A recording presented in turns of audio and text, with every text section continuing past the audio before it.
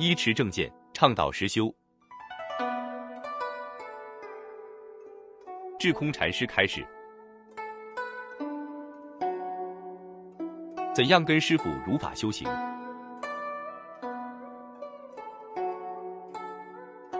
？1. 徒弟，弟子虽然修持一些基础法，但是对修行的过程和内涵都不清楚，请师父开示我该怎么办？智空禅师开示：如果你想通过我的指导来实修的话，可以做以下的事。1. 关于修行与成就，我有一个概要性指导，你好好体会和学习，并且掌握这4句，就会抓住整个佛法的校正重点。A. 修行教法正见的要点是次第与空性。 B. 修行实践实修的要点是出离与安住。 C. 快速成就消障的要点是虔信与坚持。 D. 辩证成就解脱的要点是对境与烦恼。 2. 每天持续持咒，以增长定慧和得到菩萨加倍。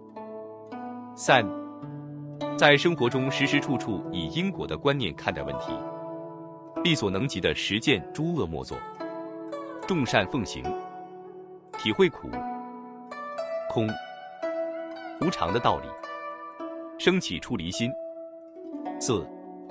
发菩提心，建立自己成就佛国与度众生的愿力，同时也发愿临终往生与自己有缘的净土。 5. 有问题随时留言给我，解决自己实修时出现的问题，这样久久熏修，就会步入正确的实修之路。 2. 徒弟，师父，刚开始学师父开示的时候会抓重点，慢慢感觉师父讲的都很实际，能解决我们修行中的问题。智空禅师开示：我讲法只讲我自己对法的体会，这些体会都是从我自己实修中得来的，所以你们听了会感到亲切，甚至能解决你们在实修过程中出现的相类似的问题。我认为每个人都要走自己的修行路，根据自己的具体情况解决自己生命的问题，把修行落在实处。虚云老和尚说：说得一尺，不如行得一寸。说得一尺可能成为了罗叶，行得一寸却至少可以用来和阎罗王讨价还价。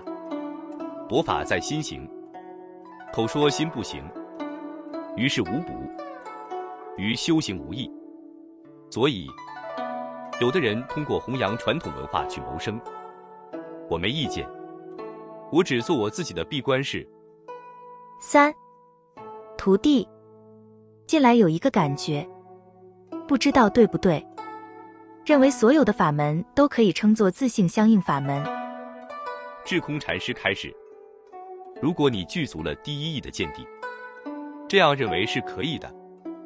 毕竟《金刚经》里说，一切法皆是佛法。站在实相的角度看，一切法都是自性所显，所以可以说一切法都是自性相应法门。由于大家习惯于分别，习惯于有能所，不愿意放弃这个能所，所以也就无法理解诸法的平等性。我们无法体会究竟的第一义的法，受制于3个方面：一个是苦，受制于痛苦的感受，这种苦受是过去恶业成熟的表现；另一个是受制于自己的业，无始劫以来造作的各种身口意业；第3个是造成这2个问题的根源，就是惑。最根源的惑是无明惑，其实就是错误的认识。由于或业苦的影响，使我们无法领会第一义谛的道理，无法体会法界的实相。